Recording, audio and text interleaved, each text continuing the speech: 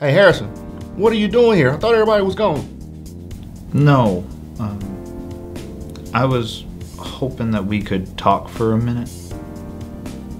Talk to me. Okay, I got work to do, so make it fast. Sure, we could talk. Make it fast. I feel kind of lost right now. You feel... What the hell is that supposed to mean? I just haven't been feeling like myself. After my brother passed, I don't know if I could do this job anymore. Harrison, I don't know what you're going through. I can't imagine what you're going through, and I'm sorry for your loss. I just can't do this anymore. I've fallen into a deep depression. It's nearly impossible for me to wake up in the morning. I just don't know if I can do this job at the level that you expect me to anymore. What the fuck? Harrison. Harrison, look, this whole pity thing, let me know when you're done with your sob story.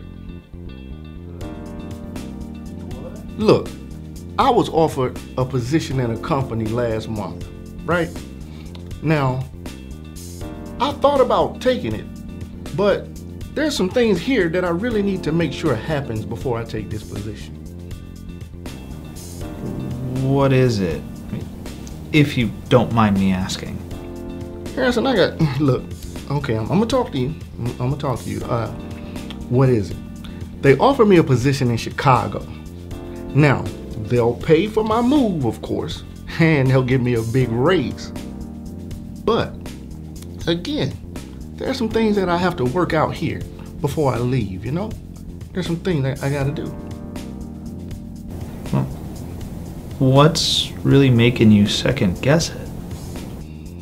Harrison, I love this company. And before I leave, I have to make sure that somebody's gonna come in my place and be able to do all of this. That this company's gonna run smoothly when I'm gone. So, you know, I have to consider all of that before I just walk off. Can't let this company go to the ground. You know how hard I worked it? That does make sense. Harrison, look. When I'm gone, somebody has to fill my position. And before right this minute, I didn't know who. Before right now, I had no idea who that was gonna be. Sir? Harrison, I'm saying that you going through some shit that most people never even can imagine, right? Some people never come out of it on the other side. But you go through it, and you're here every day. And you putting in more work than all of your colleagues by a wide margin. Well, I mean, I'm only doing my job. Don't give me that humility shit. Hey, I'm complimenting you. Now listen, you are doing a good job. You deserve this shit. Wow. I don't know what to say. I mean, thank you. Obviously, thank you. I mean, I wouldn't even be right here, right now, if I didn't have you to learn from. Hey, you didn't get here ass kissing. That's not why you here. You got here because you're a hard worker and you deserve it. Yes, sir. Harrison, look, there is nobody I would want in this position. There's nobody who works in this company as hard as you do and has that leadership quality. That leadership quality that I'm gonna need you to have when you get here. You don't have to, turn your ass heel switch up a lot, but I need you at that same leadership role. I need you to have that.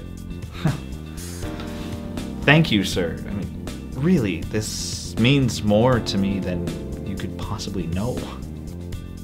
Gotcha. Okay, I'm gonna know in a minute. But that's not the point. Harrison, I'm giving you the position, and, you know, are you still thinking about quitting on me? No. Okay, well, Absolutely not. that's great. Well, check this out. Tomorrow when you come in, we'll go over the particulars of the contract, and we'll talk it on conference call with corporate. Yes, sir. Thank you, sir. You're not getting out fast enough. Get out my office. Sorry, sir. Damn it, where was I?